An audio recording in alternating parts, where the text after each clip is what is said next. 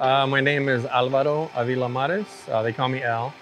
My position is assistant signalman. First, it's labor. I just can't stress that enough.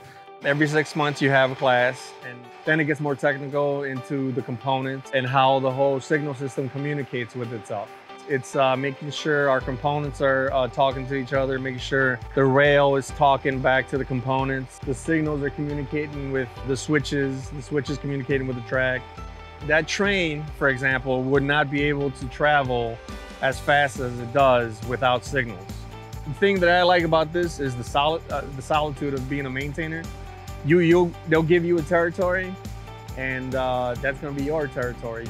The culture is great. I think the guys are very friendly. If you have any questions, they're more than happy to help. If you need practical application, the guys will show you.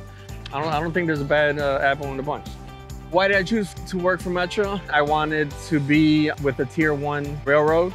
Basically just move on to some place that had a retirement.